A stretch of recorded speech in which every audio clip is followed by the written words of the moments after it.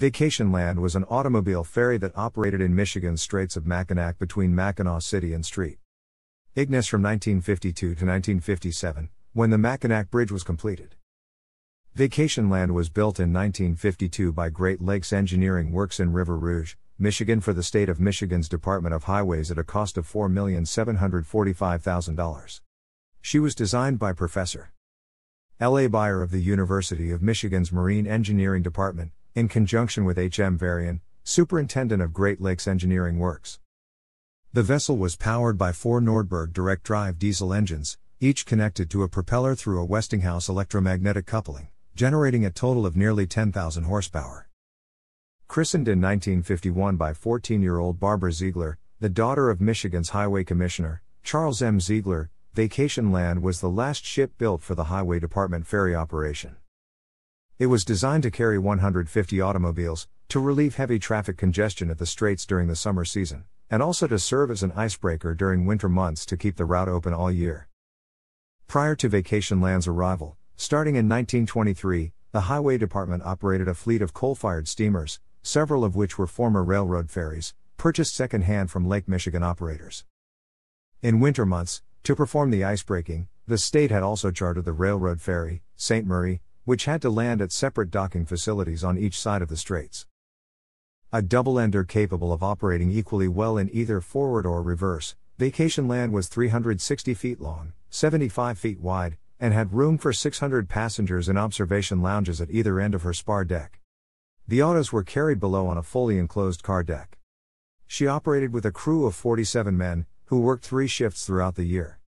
Her captain for most of her Michigan service was Frank Ignace.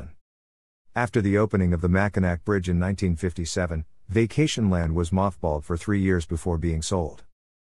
She made the last official Michigan state ferry crossing of the Straits of Mackinac on November 1, 1957, with a VIP cruise as part of the bridge opening ceremonies.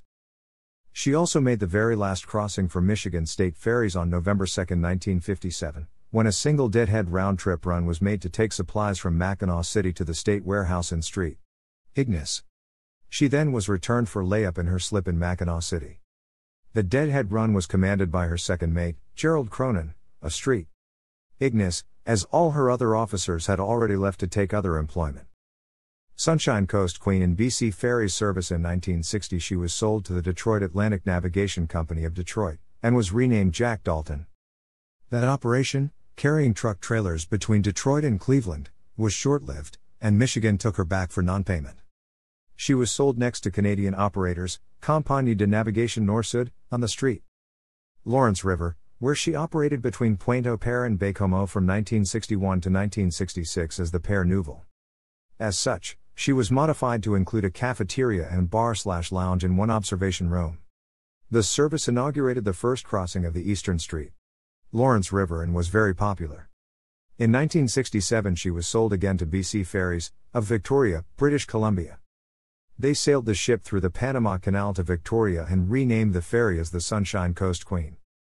The Susie Q, as she was affectionately called, was modified to better fit BC landings, and increase passenger and vehicle capacity.